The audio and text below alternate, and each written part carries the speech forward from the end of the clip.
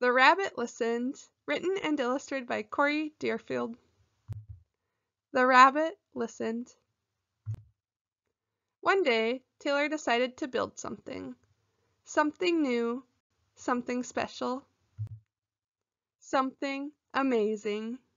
Taylor was so proud. But then, out of nowhere, things came crashing down. The chicken was the first to notice. Cluck, cluck, what a shame. I'm so sorry this happened.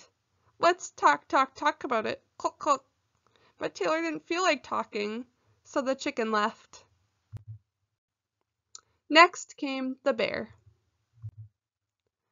Grawr, rawr, how horrible. I bet you feel so angry.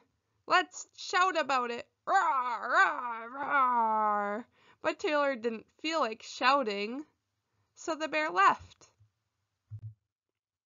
The elephant knew just what to do. Trump-da, I can fix this. We just need to remember exactly the way things were.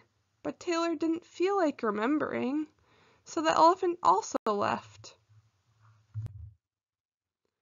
One by one they came.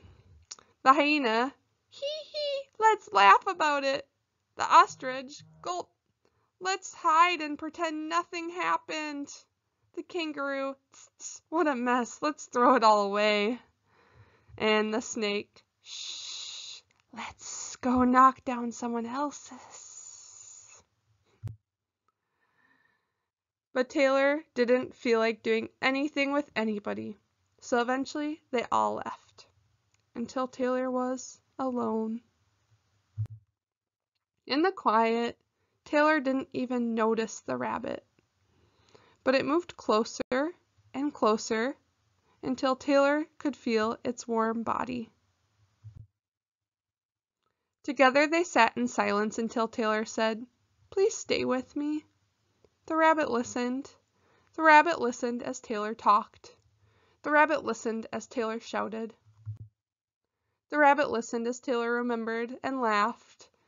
The rabbit listened to Taylor's plans to hide, to throw everything away, to ruin things for someone else.